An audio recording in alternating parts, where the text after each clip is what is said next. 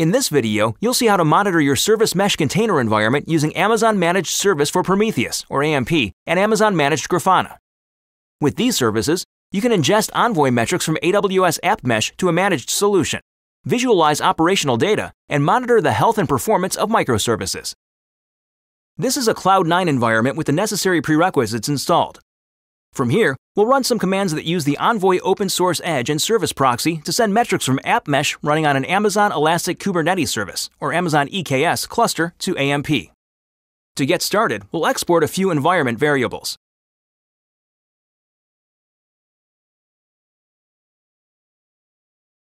Next, we'll copy and save an EKS cluster configuration file. Let's check the file to see if the cluster name and region are correct.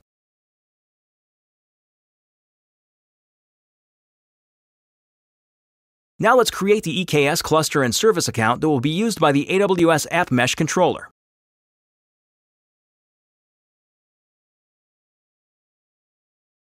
We can see that 2 worker nodes are available. Next, we'll run a few commands to get the custom resource definitions, or CRDs, in place so we can install the App Mesh controller.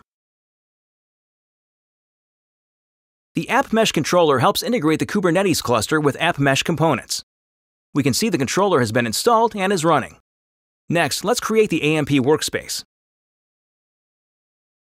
This workspace will be used to ingest the Prometheus metrics collected by Envoy. We can also create an interface VPC endpoint to securely access the managed service from resources deployed in our VPC. This ensures that data ingested by the managed service does not leave the VPC in our AWS account. We need the EKS cluster's VPC ID. To get this, we'll navigate to the Amazon EKS console.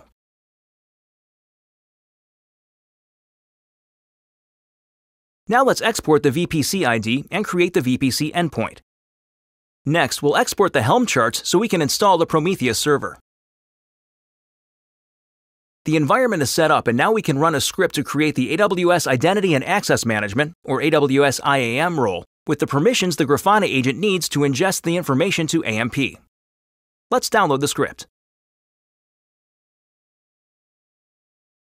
We need to make some configuration changes in the script so that it understands the cluster name and other information. We can copy the cluster name from the EKS console.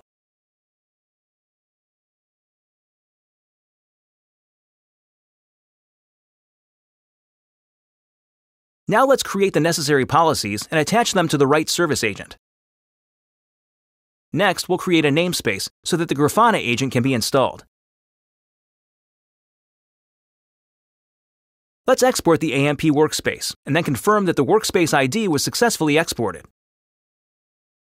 Next, we'll export the IAM role that will be used by the Grafana agent, along with some other variables, and verify that the exports were successful.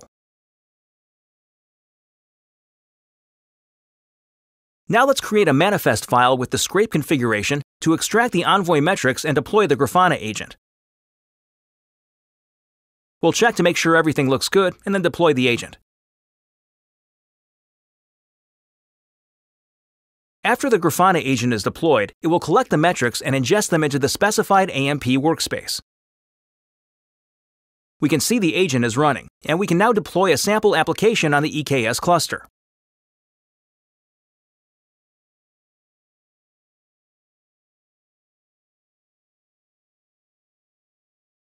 The sample application is running. Now let's install the App Mesh controller. You can see a mesh was created, along with virtual nodes, virtual services, virtual routers, and services. Let's restart the deployment and then verify the envoys were ingested.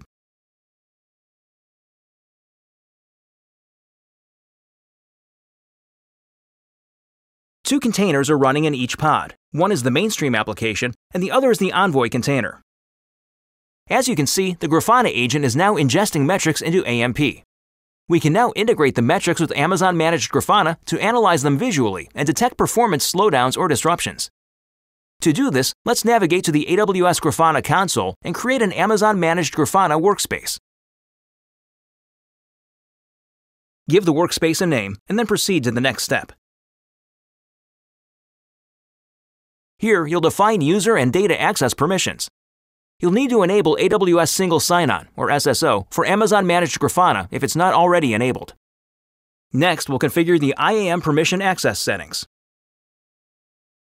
We'll indicate which data sources we want to consume and visualize data from, and specify any applicable notification channels. Next, we'll review the workspace configuration and create the workspace. Once the workspace is created, you can assign users access to it. We'll make the user an admin. Now let's navigate to the Grafana workspace and configure the data source.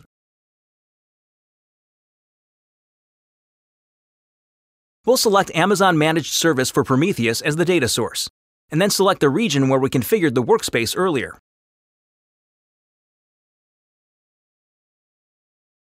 Let's select the App Mesh workspace that we created.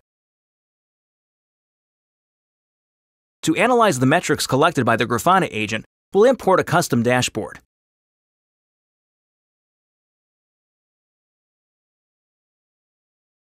We can see that the Grafana agent has started to collect and send metrics to AMP.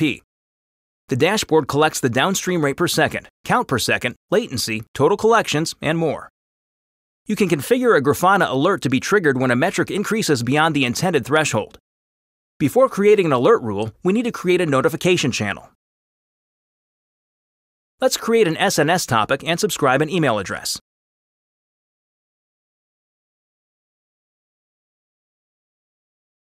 Now, let's return to the Grafana workspace to configure the new notification channel. Here, we'll enter the notification channel details. To get the topic, we'll navigate to the EKS console to copy the SNS ARN.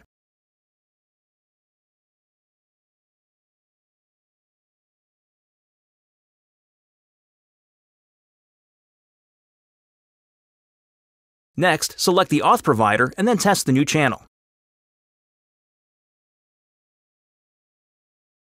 The test notification sent successfully, so we'll save the channel.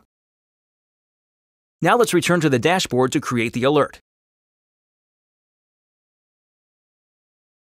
We'll configure an alert for downstream latency.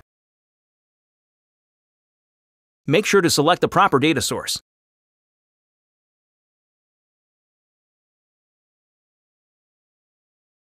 We'll configure the alert to trigger when the downstream latency exceeds 5 milliseconds in a 1-minute period. The notification will be sent through the channel we configured earlier with a specific message.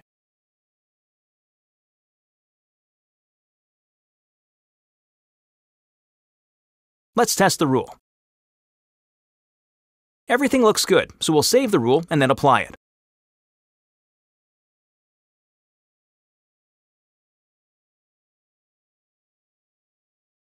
After refreshing the page, we can see that the alert has been configured and the status shows as healthy.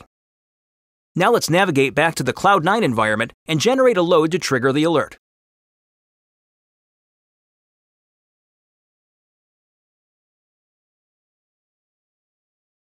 As you can see, the health of the downstream latency is already decreasing. Within a few seconds, it goes to an alerting state.